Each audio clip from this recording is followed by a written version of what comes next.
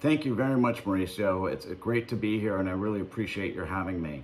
There's a lot to talk about in global markets, and it's actually sort of an exciting time. Ralph, the US presidential election is 2 months away. To date, COVID-19, social unrest, and market rally have dominated the news flow. But it is expected the election to start taking over the headlines with the two opponents formally nominated. What is the outcome you think the stock market is currently pricing, if any, and how that compares with polls and bets that are in favor of Biden right now? Is it the same scenario that rates and the dollar are discounting right now? With the election, we often see pre-election volatility in the US. Now that volatility is often much more elevated when the equity market believes that the incumbent president, in this year Trump, is going to lose. The way that we like to think about it is the market is pricing in the uncertainty of a new president.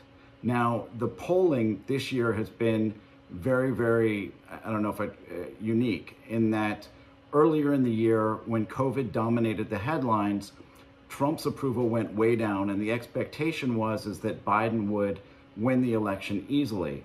More recently, as the social unrest, as you mentioned, has been more of a focus, Trump's approval ratings have gone up, and the likelihood of a Biden, I would say an easy victory for Biden, has gone down. What we see there is that most people that try to predict these elections believe it's too close to call. That being said, we did begin to see some of the equity market volatility today that we expected. This isn't a surprise for us. We've had the market going up pretty much in a straight line for the better part of 3 or 4 months. So a little bit of a give back is not a surprise. And we can talk about what a Biden win would mean for markets as well as a Trump win. Just quickly, in terms of thinking about the dollar and rates, what we've seen, which has been interesting, is the dollar actually declined by about 10 or 11%, and I'm thinking about the DXY, from March. And that was really more to do with Fed policy and the significant easing and quantitative easing that the Fed has initiated. Since that time, last week or so, we had the Fed announce its inflation averaging policy for an equity investor and I guess a currency investor. That just meant that rates are going to be lower for longer. In conjunction with that, I think a lot of economists are expecting the Fed to expand its QE policy in the next couple of weeks. And what we've actually seen is the dollar has gotten a little bit stronger. Now, why might that be? Is maybe some people are beginning to price in the possibility that the Fed disappoints with QE, or there are those that see a Biden presidency as a presidency which will be characterized by big spending. Right now, the Democrats and Republicans have not been able to agree on a new stimulus package for the U.S., and the feeling is that if Biden is elected, that will be one of his first initiatives, and so that would be dollar negative. What we have seen over the past week or so is a little bit of dollar strength, and that might be, a couple of things. That might be the potential disappointment with QE. That might be the fact that we haven't gotten this big fiscal package, what they call the Phase 4 agreement or the Phase 4 stimulus post-COVID, or it could be Biden's sort of chances of success going down a little bit. I see. And what could it be, in your opinion, the main effects on the US economy and stock market if Biden wins the election? What are the main risks? Do you consider that the worst case scenario could be a contested election as the Bush versus Gore in 2000? The first thing to consider is I think that markets view Trump as better for equity markets. He has cut a lot of regulation. He's allowed businesses to merge and do different things, despite having some of the CEOs from the technology companies in front of the Senate and Congress. They really haven't done anything. I think he's protected them and been a strong force behind corporate America in general. So I think that when we think about Biden or a Democrat, you think of higher regulation, maybe protecting workers more, which, you know, we think is a good thing, but from a corporate cost standpoint, might be a negative. And then I think most importantly, one of the things that Trump did is he had a massive corporate tax cut, which added about 20% to S&P 500 earnings over the course of time. Biden has said that he wants to eliminate that. So when we look out to earnings over the course of the next year or two, we would expect that earnings would get back to their peak levels from 2018, 2019, which for the S&P 500 overall were about $164 a share. And if we were to sort of roll back those tax cuts, and in fact have corporate tax increases, we think that that could be a big hit to earnings and bring them down to about $150 a share. So, you know, a Biden presidency, while there would be a lot of good things and there would be offsetting spending, we do recognize that the corporate tax cut and maybe the regulatory environment wouldn't be great for equities. It's also important to note that right now we're trading at a very premium multiple in the S&P 500, roughly 22 times. It can be justified when we look at fixed income levels. The 10-year is at about 65 basis points. And you sort of take out that equity risk premium, and we're right at which is really the difference between PEs, S&P 500 PEs or valuation levels, and the 10-year. And we're right at about the average that we've been at in terms of that equity risk premium in the quantitative easing era.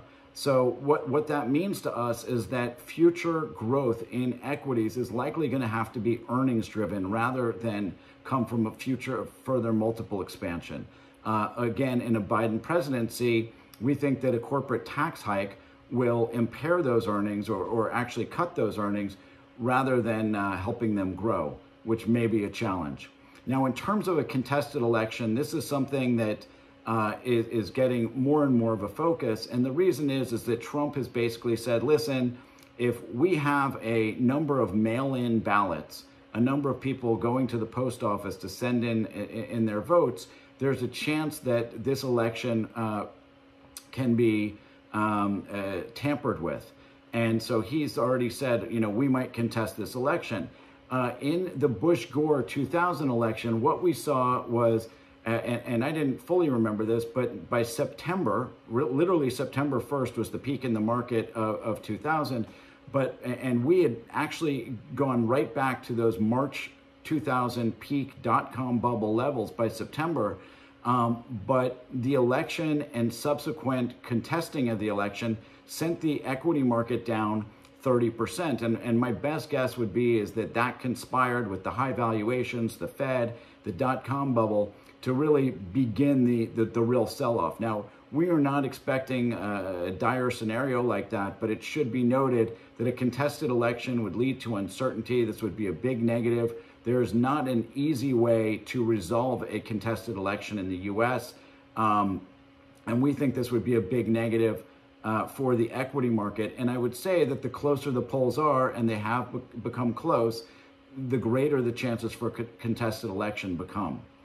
So it is something that we're watching. There are also characteristics in today's market that are not completely dissimilar from the market characteristics in 2000, such as the peak in early September. We saw a big sell-off today. We have to see how this plays out. That's clear. And Ralph, in the last weeks, we have seen more consensus view favoring European stocks, mainly because valuation don't see appealing in relative terms in the US market. Additionally, this week Mr. Buffett announced a big and unexpected bet on Japanese trading holdcos. Considering that since coronavirus triggered the sell-off in March, the S&P 500 not only recovered all of its losses, but also posted new record highs. In that sense, what are your target level and tactical view for the S&P 500 for the next 12 months? What are the sectors you expect to outperform the index? In terms of European stocks, we still see that as a value trap. One of the reasons why is we think that the euro is going to continue to get stronger, and that is a headwind to European corporate competitiveness and European corporate earnings. We've seen many European houses make this same call of going overweight European equities for the past 5 or 6 years. It has never been a good call. This has not become a time for value. We still see growth dominating, and Europe is dominated primarily by value companies. The one other thing I would leave you with is we all know that the market leaders have been tech companies, and there are tech companies, whether those are in Latin America, whether they're in Russia, whether they're in China, or whether they are in the US. What we've noticed is that the makeup of the European market has a very low level of tech companies relative to other parts of the world. And again, if we're going to focus on that sector, it just doesn't favor Europe. Now, in terms of Japan, we saw Warren Buffett's move not so much in investing in about $8 billion in 5 trading companies in Japan. We didn't see that as a bet on Japanese equities. What these really were trading companies that would benefit from higher commodities prices. And so you can say, this was maybe more of a bet on a weak dollar, higher commodities prices, potentially a stronger yen, than it was on Japan as a whole. We don't think it's indicative. We've been following Japan for some time, and I think the Japanese equity market is still 40% or so below its 1989 peak. It's still waiting for a sustainable recovery in our view. We also have the challenge that with the prime minister in Japan is switching over. We continue to watch the country, but still think it's too early. Within our global asset allocation framework, we continue to favor US and emerging market equities and continue to underweight Japan and Europe. Okay, thank you, Ralph. Mauricio, thank you so much. It's been great to be here. I hope to be there in person soon. And please don't hesitate if you have any questions. Thanks again.